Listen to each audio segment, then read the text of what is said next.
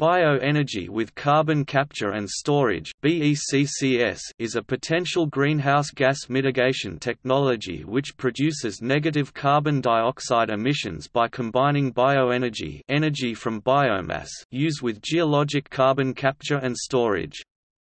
The concept of BECCS is drawn from the integration of trees and crops, which extract carbon dioxide (CO2) from the atmosphere as they grow, the use of this biomass in processing industries or power plants, and the application of carbon capture and storage via CO2 injection into geological formations. There are other non-BECCS forms of carbon dioxide removal and storage that include technologies such as biochar, carbon dioxide air capture and biomass burial and enhanced weathering.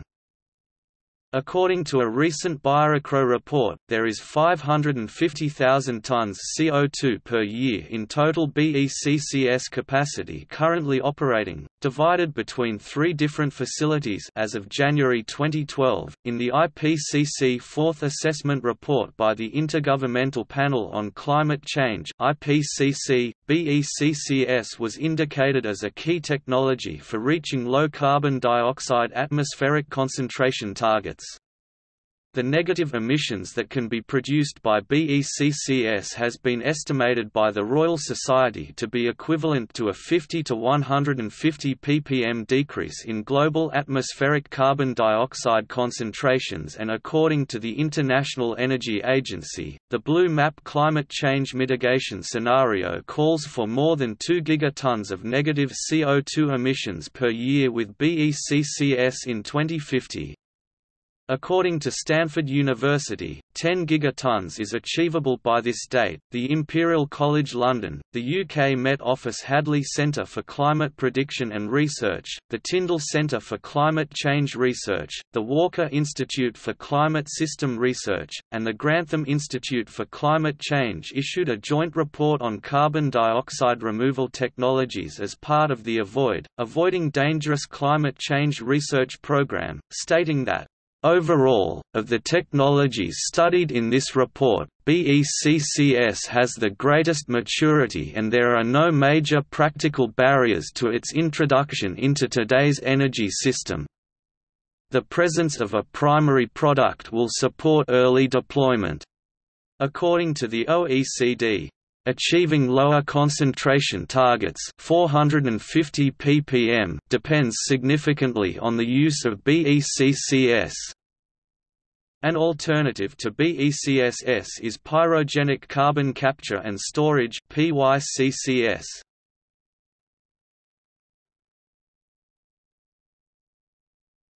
Topic: Negative emission.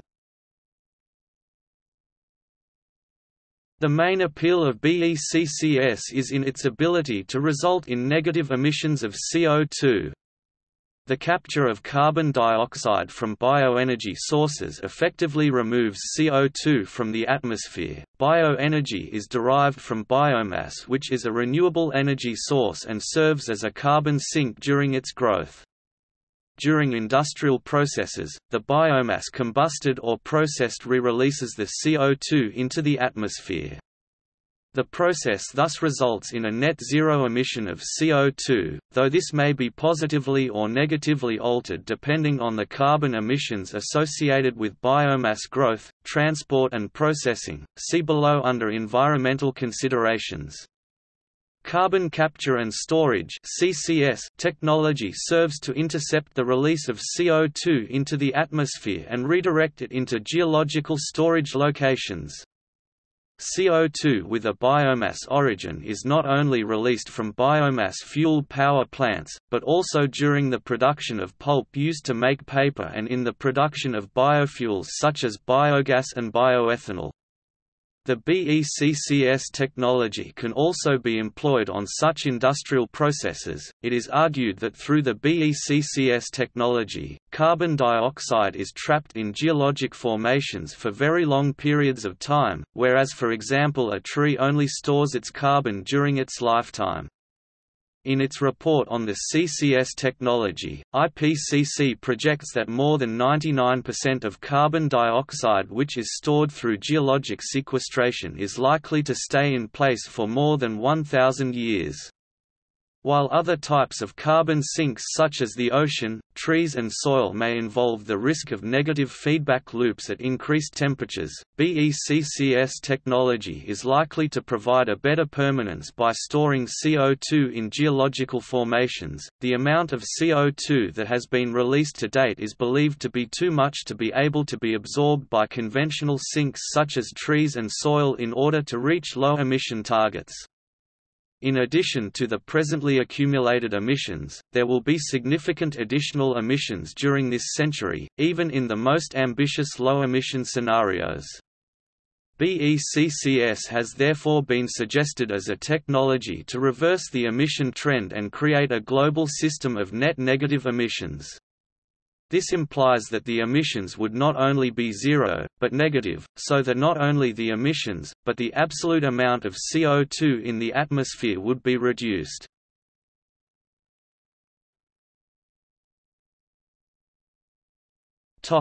Application.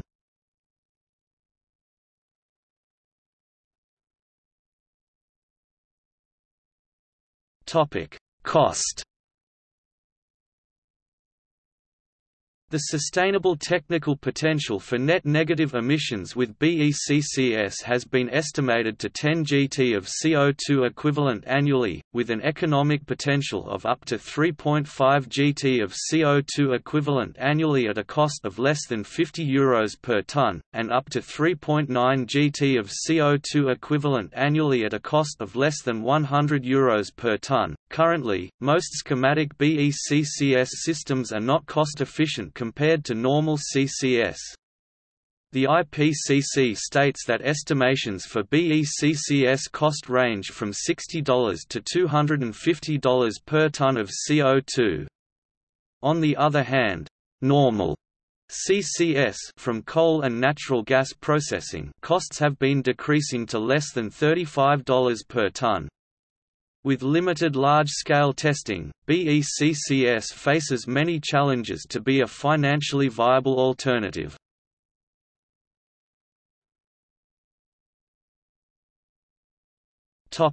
Technology. The main technology for CO2 capture from biotic sources generally employs the same technology as carbon dioxide capture from conventional fossil fuel sources. Broadly, three different types of technologies exist: post-combustion, pre-combustion, and oxy-fuel combustion.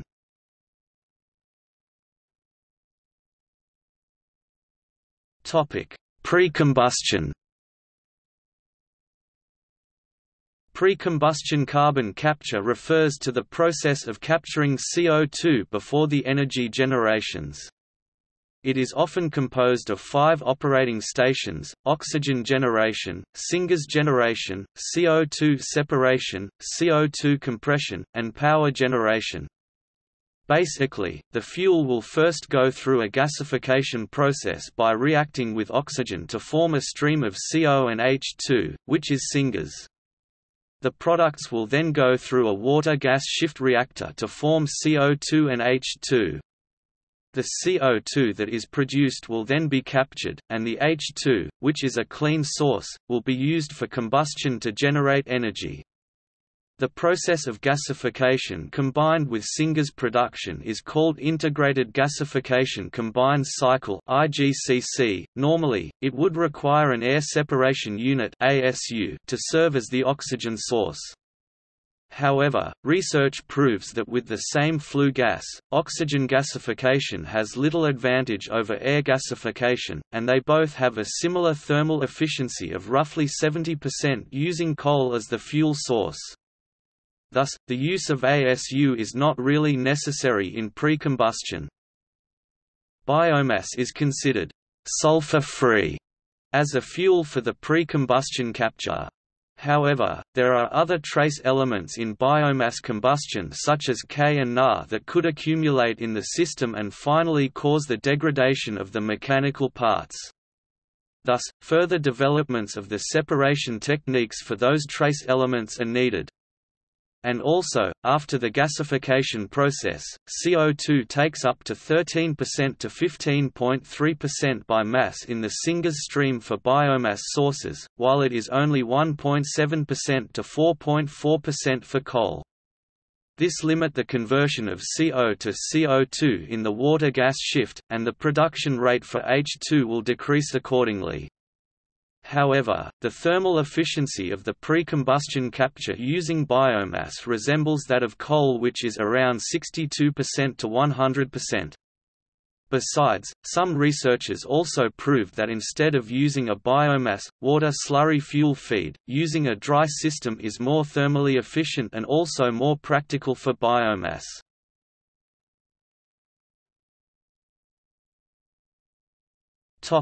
Oxy-combustion. See also, oxy-fuel combustion process. Oxy-fuel combustion has been a common process in the glass, cement and steel industries. It is also a promising technological approach for CCS. In oxy-fuel combustion, the main difference from conventional air firing is that the fuel is burned in a mixture of O2 and recycled flue gas. The O2 is produced by an air separation unit (ASU), which removes the atmospheric N2 from the oxidizer stream. By removing the N2 upstream of the process, a flue gas rich in CO2 and water vapor is produced, which eliminates the need for a post-combustion capture plant.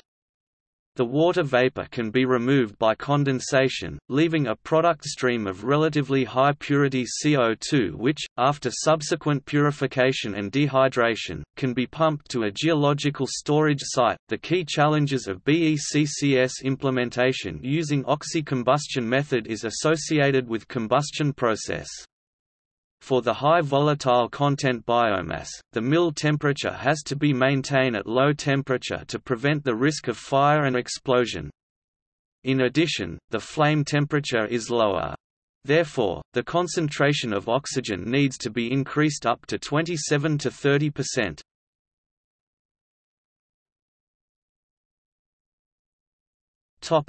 Post-combustion.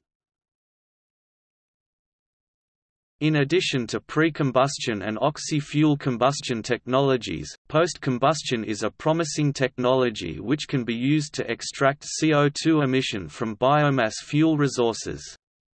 During the process, CO2 is separated from the other gases in the flue gas stream after the biomass fuel is burnt and undergoes separation process. Because it has the ability to be retrofitted to some existing power plants such as steam boilers or other newly built power stations, post-combustion technology is considered as a better option than pre-combustion technology. According to the fact sheet's U.S. consumption of bioenergy with carbon capture and storage released in March 2018, the efficiency of post-combustion technology is expected to be 95%, while pre-combustion and oxy-combustion capture CO2 at an efficient rate of 85% and 87.5% respectively. Development for current post-combustion technologies has not been entirely done due to several problems. One of the major concerns using this technology to capture carbon dioxide is the parasitic energy consumption. If the capacity of the unit is designed to be small, the heat loss to the surrounding is great enough to cause too many negative consequences. Another challenge of post-combustion carbon capture is how to deal with the mixture's components in the flue gases from initial biomass materials after combustion. The mixture consists a high amount of alkali metals, halogens, acidic elements, and transition metals which might have negative impacts on the efficiency of the process. Thus, the choice of specific solvents and how to manage the solvent process should be carefully designed and operated. Biofuels in BECCS. Biofuels used in BECCS are versatile, including solid biofuels, gaseous biofuels, and liquid biofuels. Biomass, a type of solid biofuels, is the main feedstock for BECCS currently. Biomass sources used in BECCS include agricultural residues and waste, forestry residue and waste, industrial and municipal wastes, and energy crops specifically grown for use as fuel.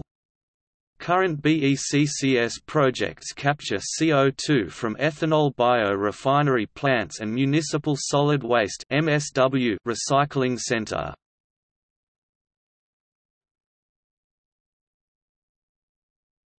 Topic: Current project. Up to date, there have been 23 BECCS projects around the world, with the majority in North America and Europe. Today, there are only 6 projects in operation, capturing CO2 from ethanol biorefinery plants and MSW recycling centers. 5 BECCS projects have been cancelled due to the difficulty of obtaining the permission as well as their economic viability. The cancelled projects include, the White Rose CCS project at Selby, UK can capture about 2 mt CO2 per year from Drax Power Station and store CO2 at the Bunter Sandstone. The Rufiji Cluster project at Tanzania plan to capture around 5.0 to 7.0 mt CO2 per year and store CO2 at the Saline Aquifer. The Greenville project at Ohio, USA has capacity of capturing 1 mt CO2 per year. The Wallula project was planned to capture 0.75 mt CO2 per year at Washington, USA. Finally, the CO2 sink project at Ketzen, Germany.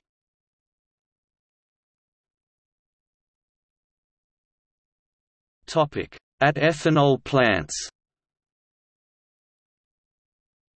Illinois Carbon Capture and Storage is one of the milestones, being the first industrial-scaled BECCS project, in the early 21st century.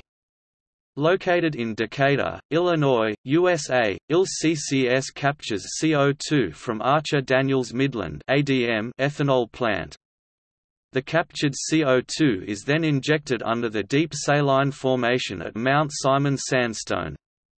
ILCCS consists of 2 phases. The first being a pilot project which was implemented from 11/2011 to 11/2014. Phase 1 has a capital cost of around $84 million. Over the 3-year period, the technology successfully captured and sequestered 1 million ton of CO2 from the ADM plant to the aquifer. No leaking of CO2 from the injection zone was found during this period.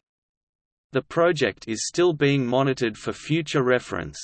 The success of Phase 1 motivated the deployment of Phase 2, bringing ILCCS and BECCS to industrial scale. Phase 2 has been in operation since 11/2017 and also use the same injection zone at Mount Simon Sandstone as Phase 1. The capital cost for second phase is about $208 million, including $141 million fund from the Department of Energy. Phase 2 has capturing capacity about 3 times larger than the pilot project Phase 1. Annually, ILCCS can capture more than 1 million ton of CO2.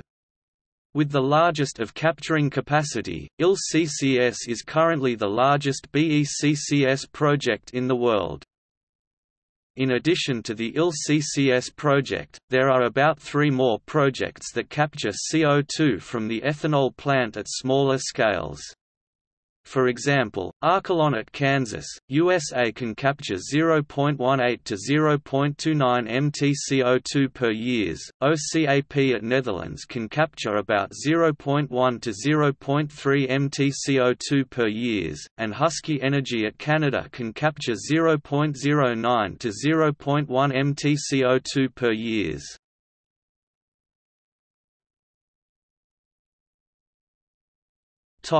At MSW recycling centers.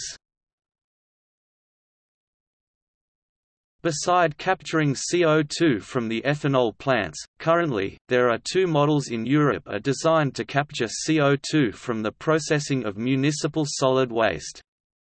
The Klemetsrud plant at Oslo, Norway use biogenic municipal solid waste to generate 175 gigawatt-hours and capture 315 kt of CO2 each year.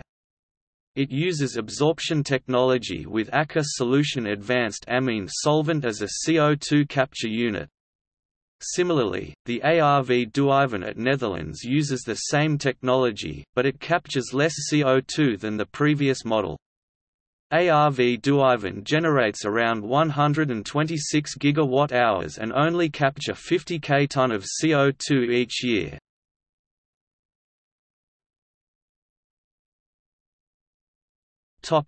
Techno-economics of BECCS and the TESBiC project. The largest and most detailed techno-economic assessment of BECCS was carried out by CMCL Innovations and the TESBiC Group, Techno-economic Study of Biomass to CCS, in 2012.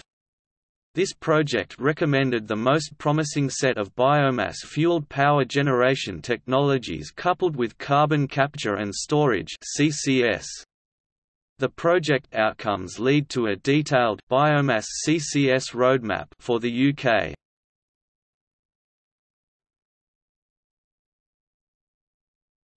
Topic: Challenges.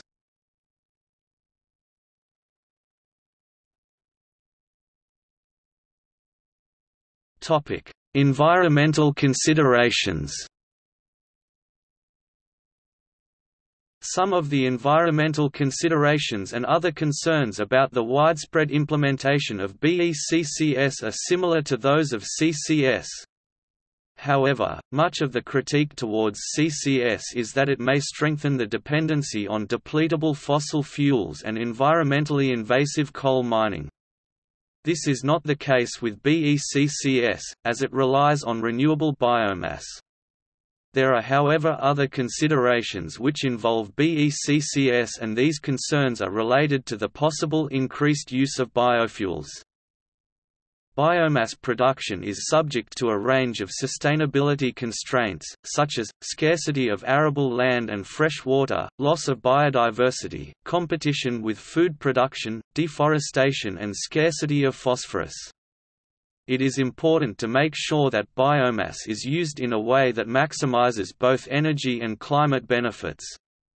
There has been criticism to some suggested BECCS deployment scenarios, where there would be a very heavy reliance on increased biomass input. Large areas of land would be required to operate BECCS on an industrial scale.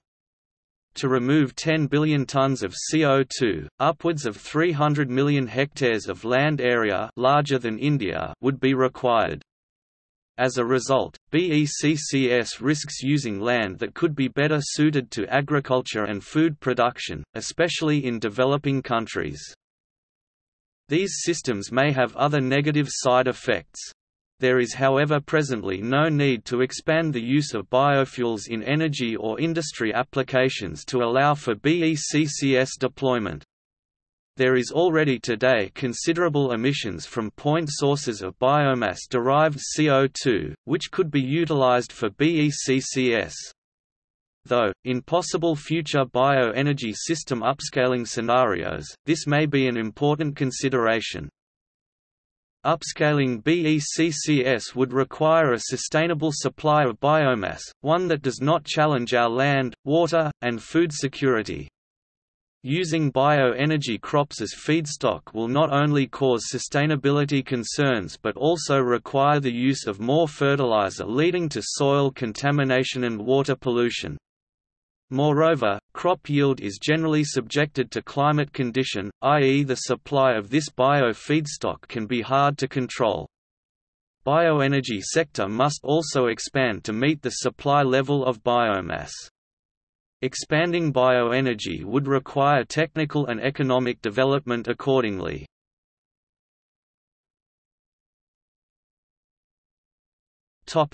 Technical challenges.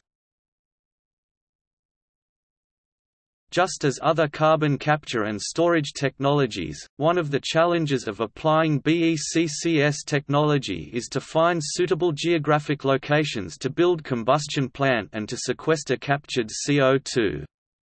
If biomass sources are not close by the combustion unit, transporting biomass emits CO2, offsetting the amount of CO2 captured by BECCS. BECCS also face technical concerns about efficiency of burning biomass. While each type of biomass has a different heating value, biomass in general is a low-quality fuel. Thermal conversion of biomass has a typical efficiency of 20 to 27%. Coal-fired plant has an efficiency of about 37% for comparison. BECCS also faces a question whether the process is actually energy positive. Low energy conversion efficiency, energy-intensive biomass supply, combined with the energy required to power the CO2 capture and storage unit impose energy penalty on the system. This might lead to a low power generation efficiency.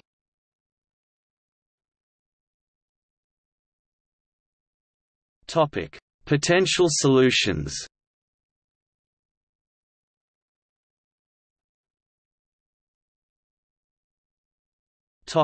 Alternative biomass sources.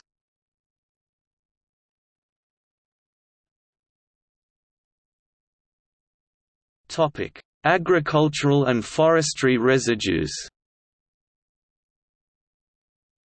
Globally, there are 14 gt of forestry residue and 4.4 gt residues from crop production, mainly barley, wheat, corn, sugarcane and rice, are generated every year. This is a significant amount of biomass which can be combusted to generate 26 EJ per year and achieve a 2.8 gt of negative CO2 emission through BECCS. Utilizing residues for carbon capture will provide social and economic benefits to rural communities. Using waste from crops and forestry is a way to avoid the ecological and social challenges of BECCS.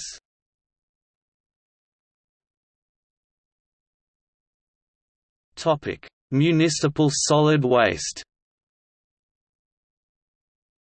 Municipal solid waste (MSW) is one of the newly developed source of biomass. Two current BECCS plants are using MSW as feedstocks. Waste collected from daily life is recycled via incineration waste treatment process. Waste goes through high-temperature thermal treatment and the heat generated from combusting organic part of waste is used to generate electricity. CO2 emitted from this process is captured through absorption using MEA. For every 1 kg of waste combusted, 0.7 kg of negative CO2 emission is achieved. Utilizing solid waste also have other environmental benefits.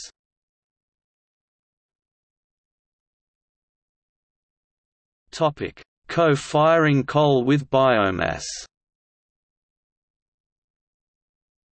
There are current 200 co-firing plants in the world, including 40 in the US. Study showed that by mixing coal with biomass, we could reduce the amount of CO2 emitted. The concentration of CO2 in the flue gas is an important key to determine the efficiency of CO2 capture technology. The concentration of CO2 in the flue gas from the co-firing power plant is roughly the same as coal plant, about 15%. This means that we can reduce our reliance on fossil fuel. Even though co-firing will have some energy penalty, it still offers higher net efficiency than the biomass combustion plants. Co-firing biomass with coal will result more energy production with less input material. Currently, the modern 500 MW coal power plant can take up to 15% biomass without changing the component of the steam boiler. This promising potential allows co-firing power plant become more favorable than dedicated bioelectricity. It is estimated that by replacing 25% of coal with biomass at existing power plant in China and the US, we can reduce emission by 1 GT per year. The amount of negative CO2 emitted depends on the composition of coal and biomass. 10% biomass can reduce 0.5 GT CO2 per year, and with 16% biomass can achieve zero emission. Direct co-firing 20% biomass give us negative emission of -26 kg CO2 per megawatt-hour from 93 kg CO2 per megawatt-hour. Biomass co-firing with coal has efficiency near those of coal combustion. Co-firing can be easily applied to existing coal-fired power plant at low cost. The implementation of co-firing power plant on the global scale is still a challenge. The biomass resources have to meet strictly the sustainability criteria, and the co-firing project would need the support in terms of economic and policy from the governments. Even though co-firing plant may be an immediate solution to solve the global warming and climate change issues, co-firing still has some challenges that need to consider. Due to the moisture content of biomass, it will affect the calorific value of the combustor. In addition, high volatile biomass would highly influence the reaction rate and the temperature of the reactor, especially, it may lead to the explosion of furnace.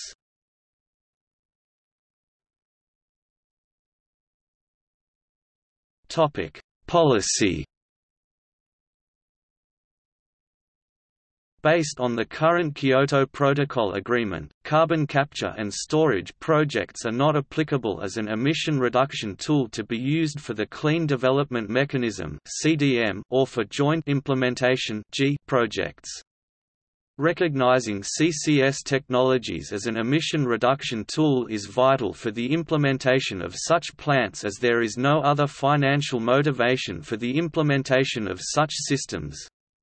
There has been growing support to have fossil CCS and BECCS included in the protocol. Accounting studies on how this can be implemented, including BECCS, have also been done. The existing policy, such as Committee on Climate Change in 2015, promotes the widespread use of BECCS achieve net zero emission goal set by Paris Agreement. If carbon taxes were used to deploy BECCS, then the revenues from the climate policies is expected to be approximately 0.3% GDP by 2030. Also, there are some future policies that give incentives to use bioenergy, such as Renewable Energy Directive (RED) and Fuel Quality Directive (FQD), which require 20% of total energy consumption to be based on biomass, bioliquids and biogas by 2020. In February 2018, U.S. Congress significantly increased and extended the Section 45Q tax credit for sequestration of carbon oxides. This has been a top priority of carbon capture and sequestration (CCS) supporters for several years. It increased $25.70 to $50 tax credit per tons of CO2 for secure geological storage and $15.30 to $35 tax credit per ton of CO2 used in enhanced oil recovery.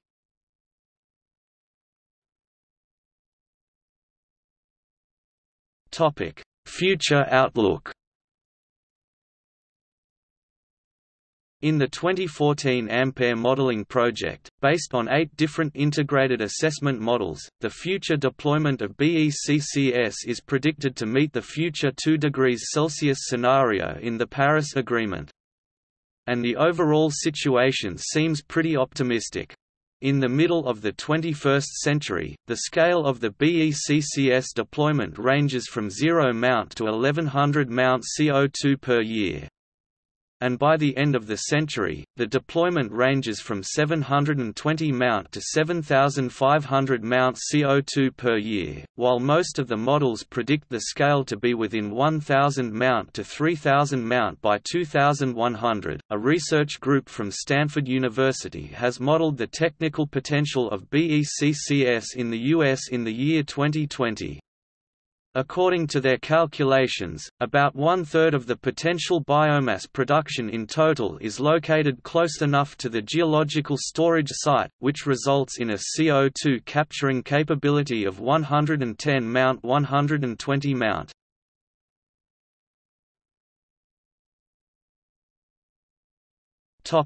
See also: Biosequestration, carbon dioxide removal, carbon negative, climate change mitigation scenarios, climate engineering, list of emerging technologies, low carbon economy, United Nations Environment Programme, Virgin Earth Challenge.